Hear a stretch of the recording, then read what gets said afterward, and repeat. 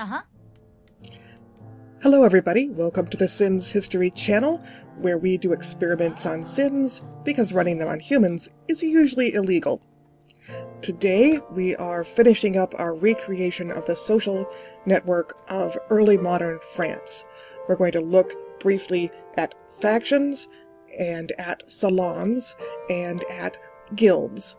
So let's begin with factions, and we're going to begin with the faction of Anne of Austria. Anne is Louis XIV's mom, and I have, let's look at Anne's list of factions. Oh, Anne, where have you gone? There she goes. Anne's faction is made up of all the people that will come and do stuff for her whenever she needs it done. These are also people that she would give favors to. And the way that France was organized, every member of the royal family actually had a faction depending on them. So there's Anne's faction, there's Mazarin's faction, right? There's even factions for the boys. Louis has a little faction of his own, which I'm limiting to children right now, and so does Philippe, but his is limited to children and a couple of teenagers. So all of the members of the royal family have their own factions, and that is to represent the way that France was arranged kind of in pyramids. Social pyramids going down from the very top of society all the way to the bottom. Anne has followers that she can call on, and they have followers that they can call on, and they have followers that they can call on, or they would have in early modern France. Here I've made it actually only a two-level system. So Anne's followers are all the Lawrence family. Actually, the Lawrence family are a set of nobles that I've created, and I apologize for the fact that they're in their knightly uniform, the men are. So the Lawrences are a family, and because they're nobles, they actually do have their own onhangers, their own peasants that are part of their faction, and the peasants are not directly connected to Anne, but because they're part of the Lawrences' own little family pyramid, they can be moved around by Anne. And as you see, Anne's faction, they are, tasked to be friendly with Anne. I've got them doing meditation as a sort of representation of the traditional piety expected of Renaissance queens, doing spa activities because I thought that would be fun, trying on outfits because it's the court, heck, that's what you gotta do, and dancing because everybody dances at the royal court. The boys' tasks I've actually made more specialized. So Louis, he loved dancing, so I've still got him doing that. He was very active, so I've still got him doing active stuff, working out and doing yoga and diving off the platform, because there's like no horseback riding. And then there's looking at art, and he has a couple of little girls in his faction right now.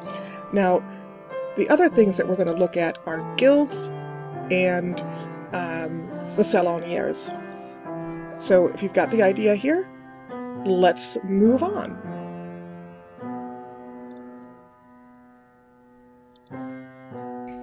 So the next faction that I want to introduce you to is the guild. That is the next club. And there are in this guild 5 members. Of course, they're all men. This is a medieval guild. It's a medieval workmen's guild. And they do not include women in the early modern period. In the medieval era, there were still a few, but by the 17th century, it's an all-male thing to be part of a guild. All of the guild members are going to be woodworkers for now, and sort of making sculpture. Since I'm only just starting with this guild, I'm allowing them to be relatively unskilled at woodworking. They've only got to have 2+ skill to work in the guild, but later on we'll add that, we'll make that much higher, because of course being a member of a guild was a great privilege. Now this is one of the groups that, this is a group that does not have any official allegiances except within the guild. Individual members might be members of a faction, in fact they probably are, they and their households, and they might be part even of the peasant men group, depending on their household background. But the guilds are actually independent political powers in and of themselves, and in general sided only with the cities that they were in, or with the other guild members. Kind of actually like the individual orders of monks and nuns in the church. And you might want to go look at the Ursulines group, the girls' education in the 17th century videos, to see a little bit more about the sisters. Next up, I know I'm just running through these little groups as fast as I can. The next group is the Saloniers, and we'll be back in just a minute with them.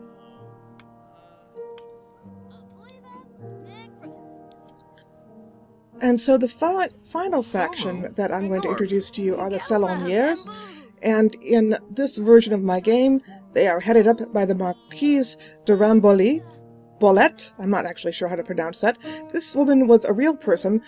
She wasn't quite as African descended as this image looks, but, you know, in order to give my Sims some variety so you can tell them apart, I have been giving them as large a variety of skin colors as possible. So, the Saloniers, oh, look at this, please change into your friendly, yes, ask to see outfit formal.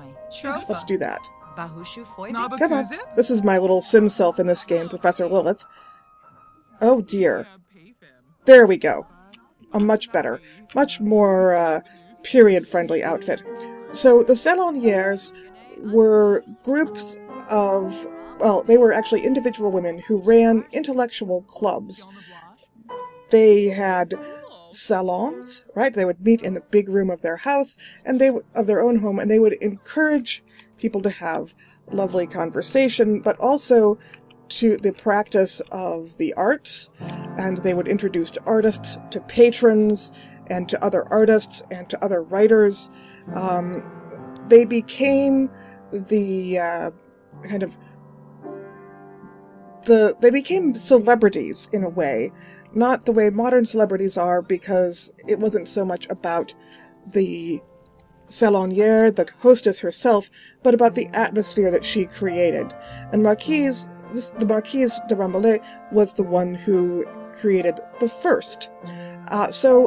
The first one in France. And so I have given her the honor in the game of being the head of the Saloniers. And here are the people who are in them. This Callan Ricci is one of my nobles. This me, I've put in there because what else would I like to do? This fellow Bjorn, I'm not quite sure how he got in there. I don't think I invited him.